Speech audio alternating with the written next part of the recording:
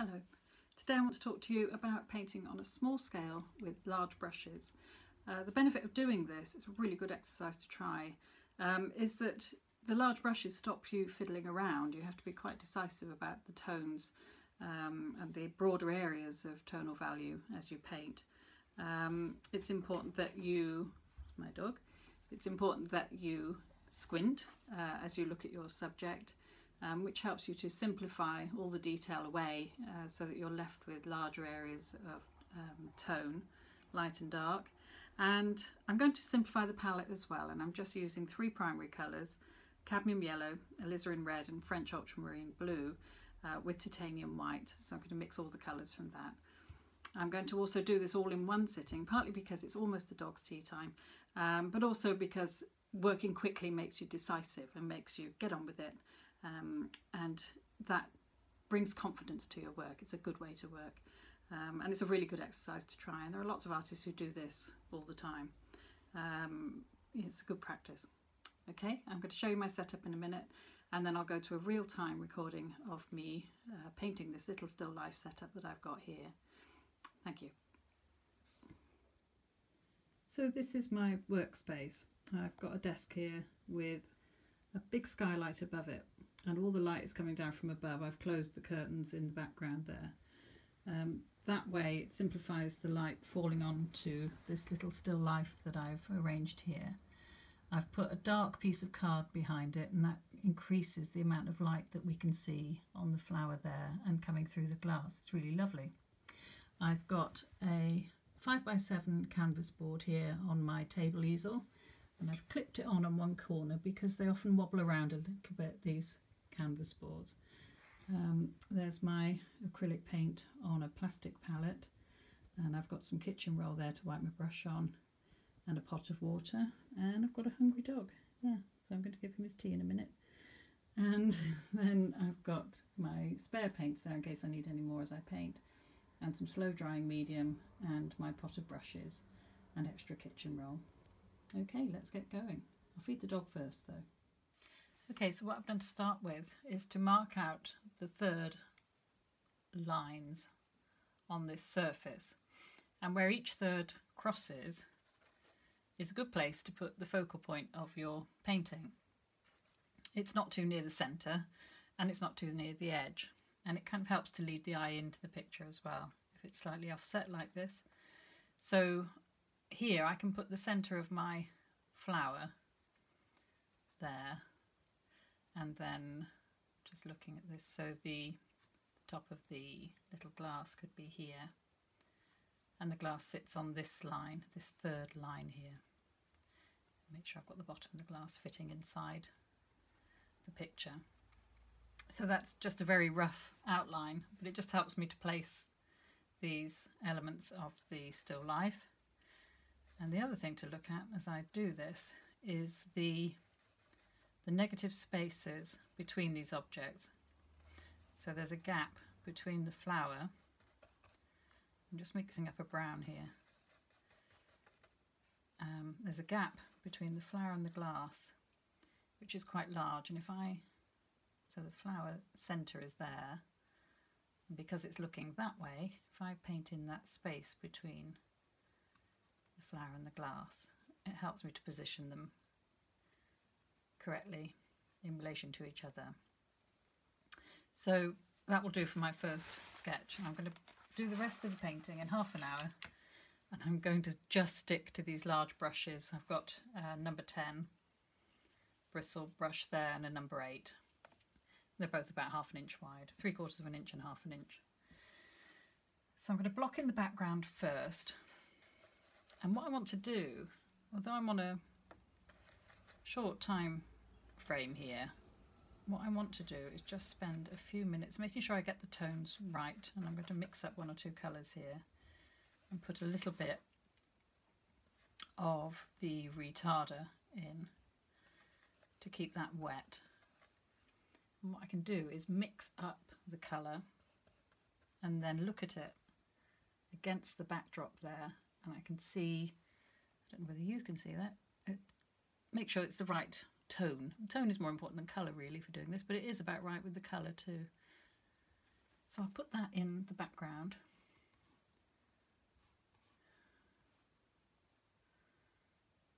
And I can see where the dark background cuts in between the petals on this flower.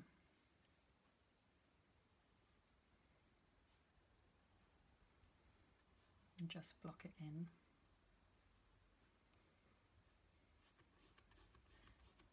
And this very quickly gives you the plan of the painting.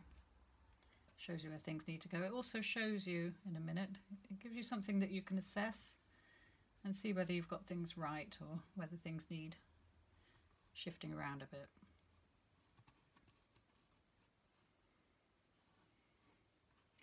And the back line of the box that this is stood on actually seems to sit on that lower third line there, so that's useful too.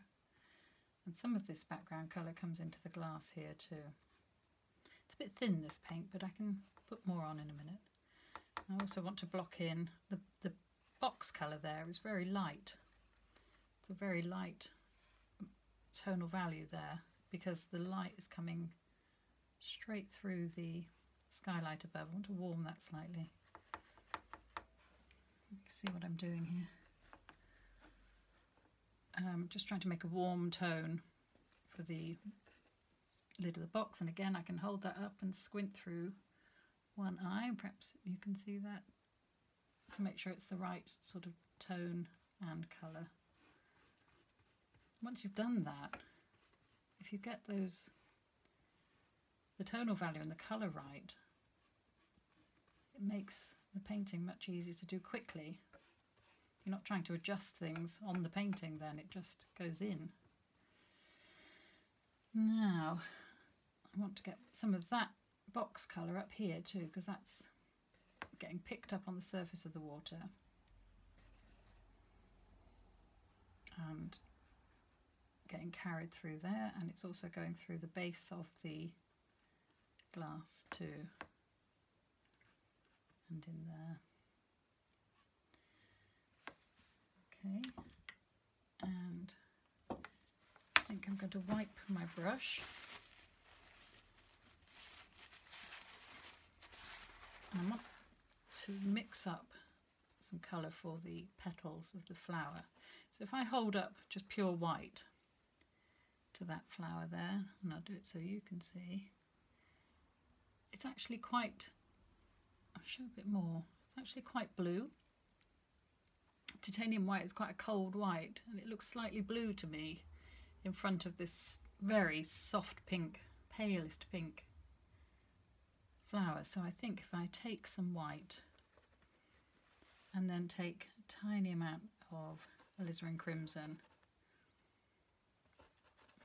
just to warm that white slightly, and just make sure where that goes, so that can go for the highest tones on these petals. Just stroke them in. I'm trying to use the shape of the brush to kind of twist and get them in the briefest marks possible. I find with flowers that I start to lose it if I have to overwork them, so I try and do them with a minimum amount of labour. It becomes rather stodgy otherwise, rather than fresh. So that's like almost like a base painting for that, and then I want to make a slightly deeper tone. I just need to compare this. So I'm trying a little bit of a lilac colour, make it slightly bluer, I think.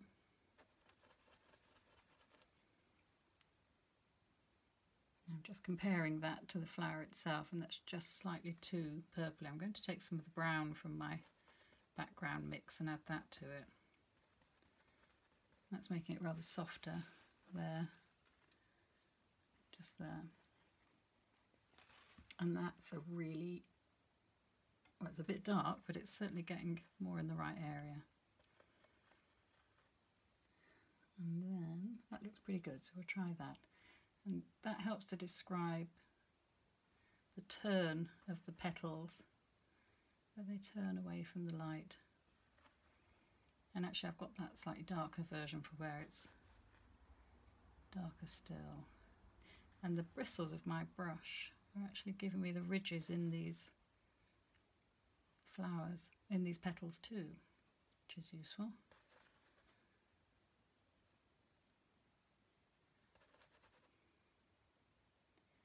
Just, I need a slightly deeper version, so I'll take those colours again, alizarin blue, and then some of this brown. And I'm going to check it because I don't want to go off course with these colours.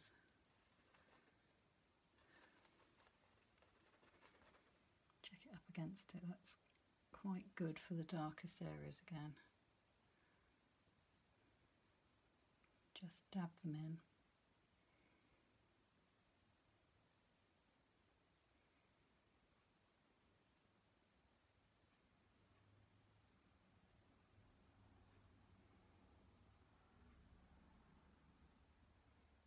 A bit around the back of that petal there, a bit down the edge of this one. That just helps to get the shape happening a bit. Okay. And then I can put the centre, sort of 10 minutes into this painting so far.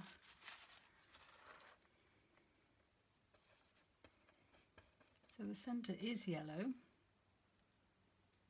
slightly paler yellow than that. This is so useful. So I'm holding it up and I'm squinting. Well, I'm closing one eye and I'm looking through the other eye and comparing the colour of the centre of the flower with the colour on the tip of my brush. And it really helps to show you whether you're right or wrong with it.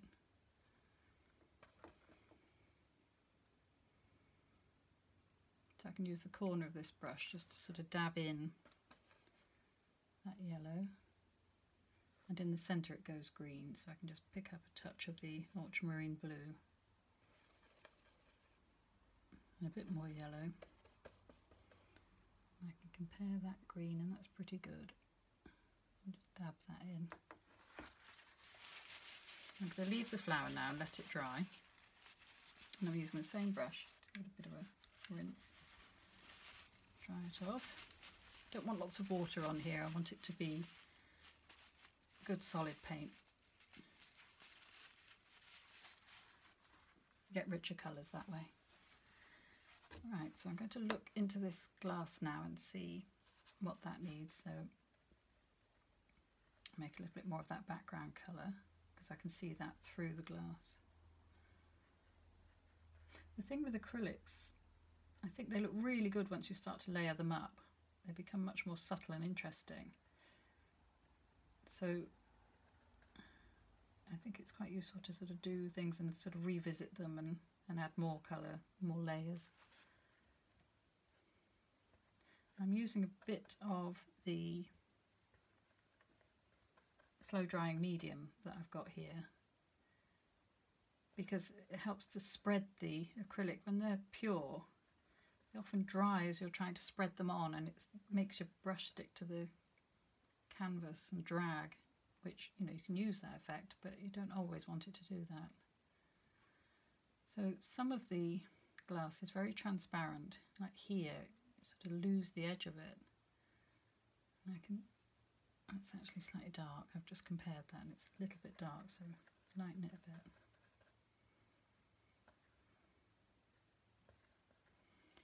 Even though the backdrop is dark, there is some light falling on it, so it's not as dark as you might think.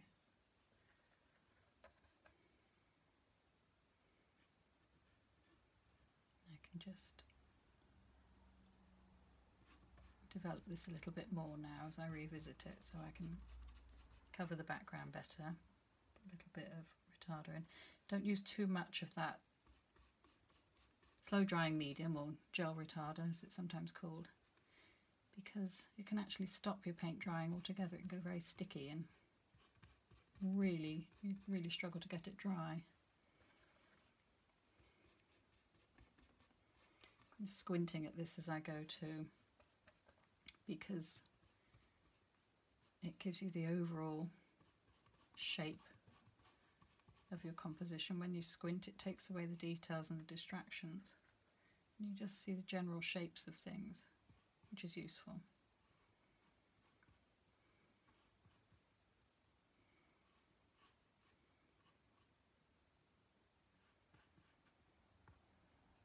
And then there's some dark browner bits at the bottom here.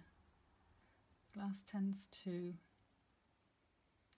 create strong lights and darks, so it will pick up on the dark bits of background and it's reflecting them around in here, and it seems to concentrate them, so you get strong darks and strong highlights too. Just want to lighten that a little bit, because there's a kind of, it's where the light is falling on the front plane of the glass here is creating this slightly, very hard to describe colour. It's a combination of the reflection from the box and the light coming through the window, and it's paler than this. That's somewhere near. I'll try that. Oh, that's quite useful, that's good.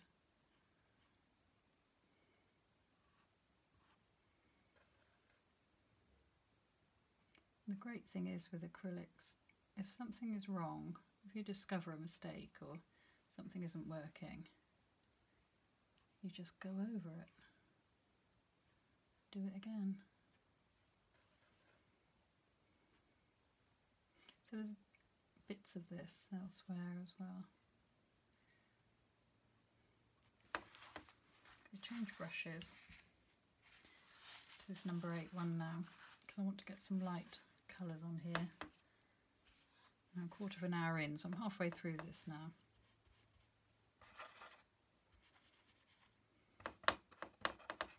It's a bit stiff, I could rinse.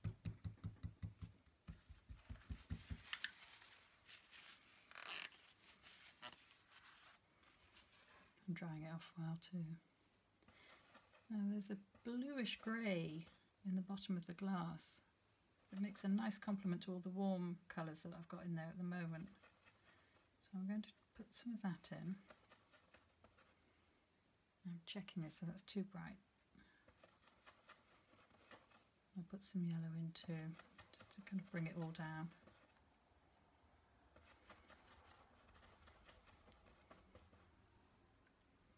That's better. That's quite nice. I think it's the kind of grey sky outside the window reflecting down into the glass. There's some little dimples in this glass as well, which are picking up the light in an interesting way.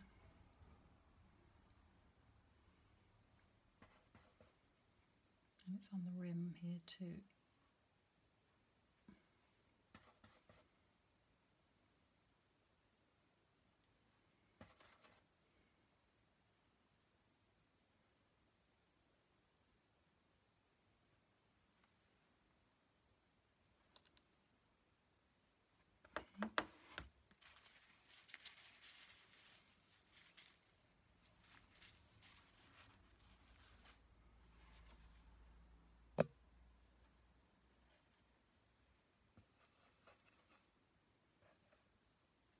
Just going to go darker again. I think I need some deeper bluish kind of browns in there. You have to have the darks really to show up the lights.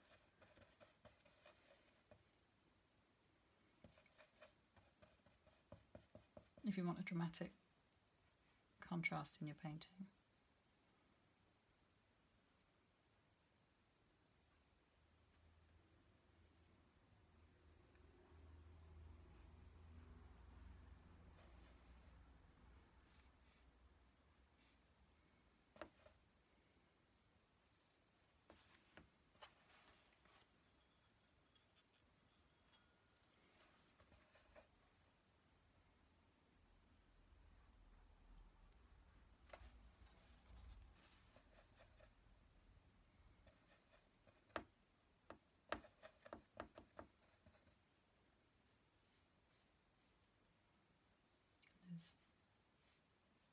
little light and dark marks around the edge of the base of the glass.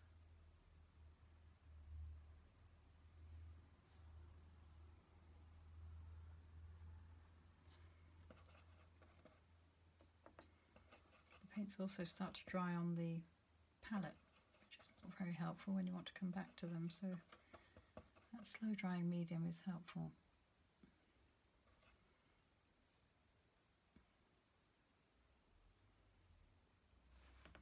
So I want to get more light in the water at the top, a bit more dark through the back as well of the glass there.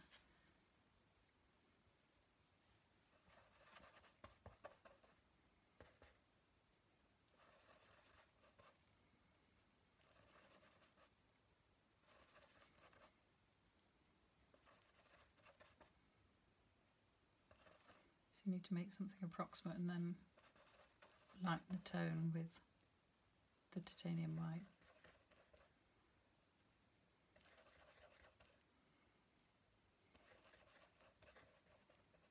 It's more like it. It's very light on the top of the water there.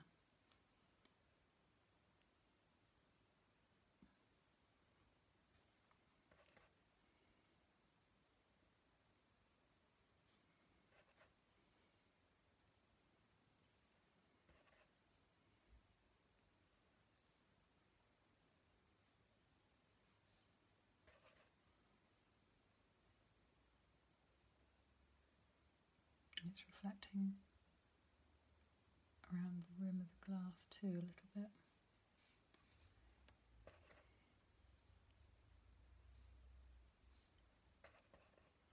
Using the big brushes just stops you focusing in like that. It kind of makes you make bigger marks and broader. You just have to kind of suggest things really. It's good practice. Broader marks.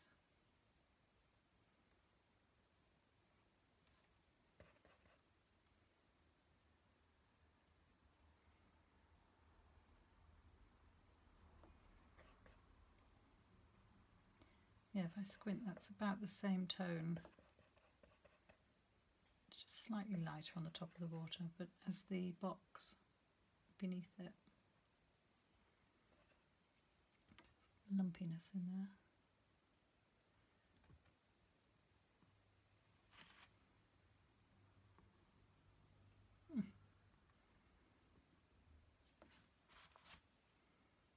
It's distracting sometimes, that sort of thing. Okay, so a bit more of that down here.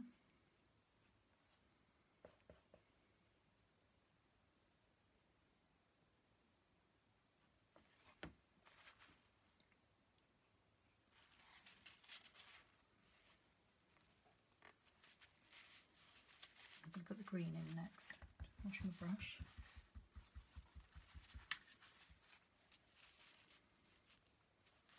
It's a nice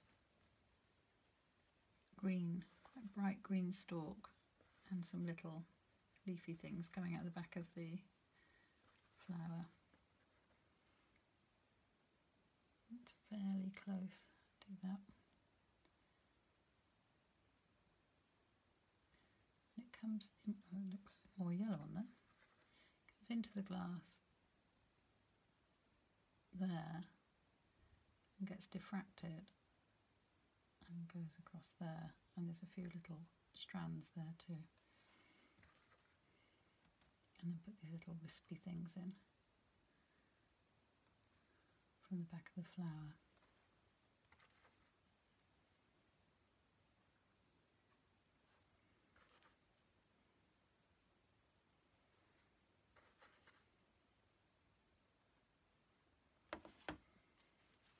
That also helps the glass to look transparent.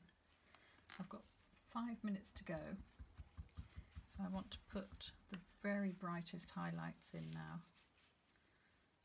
where the light, the daylight falls onto the top of the glass. So I want pure titanium white for that.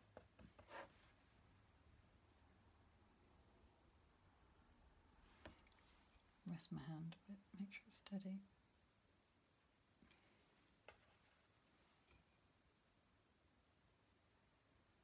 these little bright touches that catch the eye.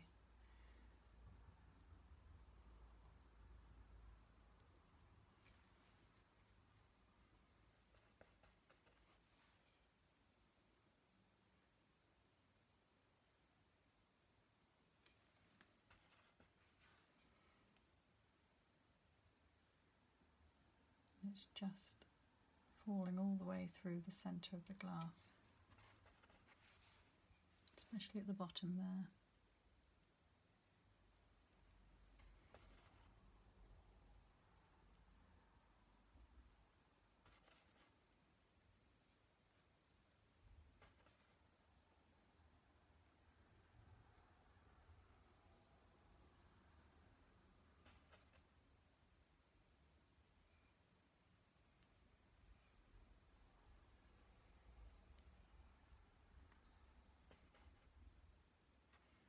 And there's a lot of light falling down this side, which is kind of warm.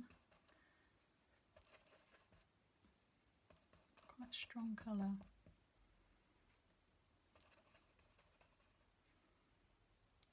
Just where the box is reflecting on the edge of the glass.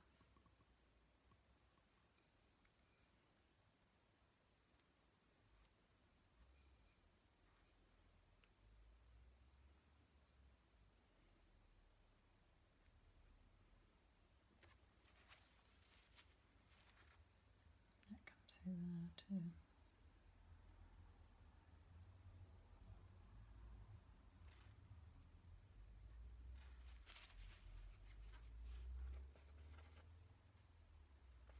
I'll put some more light where the water goes across there.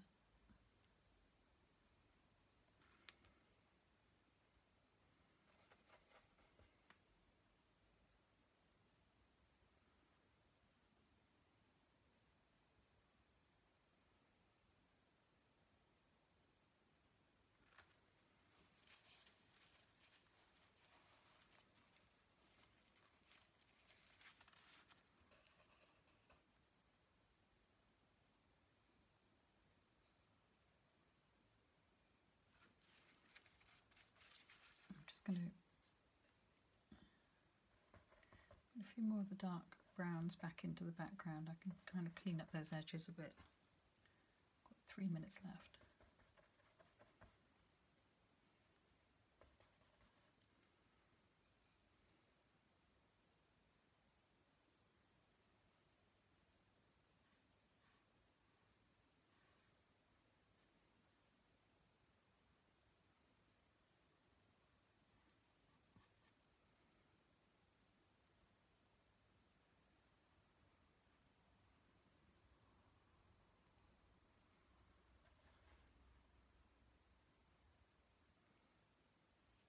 Make sure it's properly down on that surface too.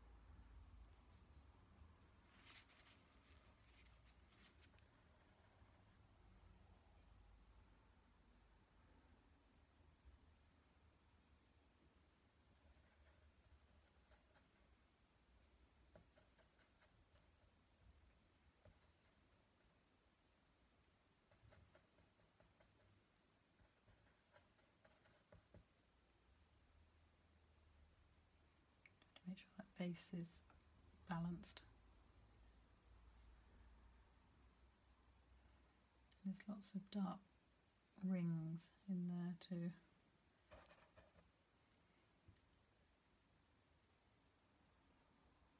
That's better.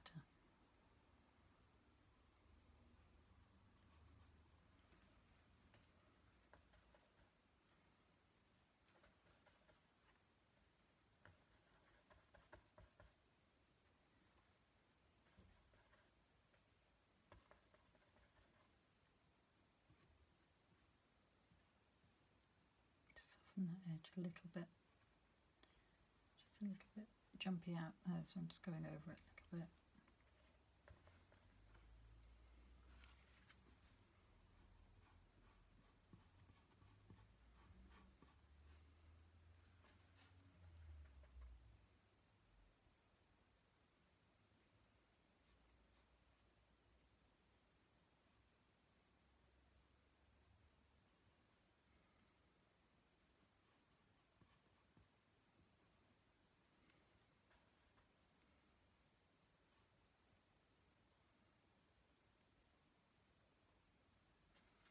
And that's it, that's half an hour, so I'll stop there.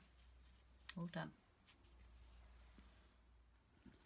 So I hope that's inspired you to have a go. It only took half an hour, so it's an interesting exercise to try. Thanks for watching. Bye bye.